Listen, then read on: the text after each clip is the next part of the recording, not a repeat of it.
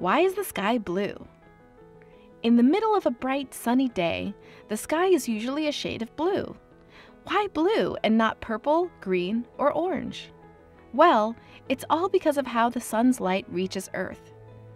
If you see light from the sun hitting the ground, it probably looks like plain white light. However, that white light is made up of all the colors of the rainbow. You can actually separate and see all these colors if you shine sunlight through a specially shaped crystal called a prism.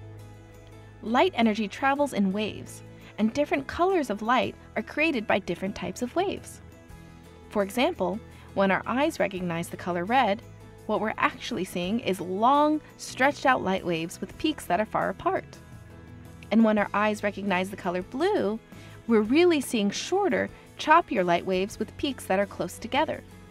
The different colors of light are all determined by how stretched out the light waves are.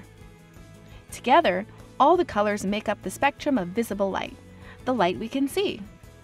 So why do we only see blue light when we look up into the sky on a sunny day?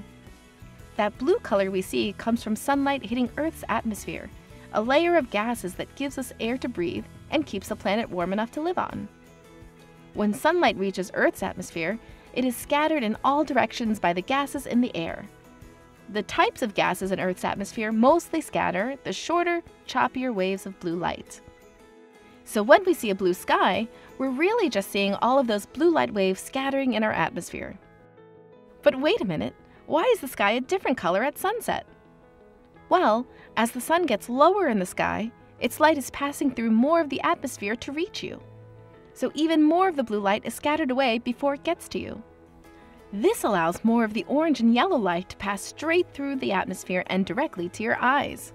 However, if the whole sky is glowing red, it could be due to particles of dust, pollution, or smoke in the air. These particles also scatter lots of blue light, which can lead to a very red sky. NASA's Earth-observing satellites monitor how many of these particles, called aerosols, are in our air. The information from these satellites help forecasters keep an eye out on particles in the air and make sure the air is safe to breathe. In general, a blue sky is good news, and now you know why. Find out more about our home planet at NASA Space Place.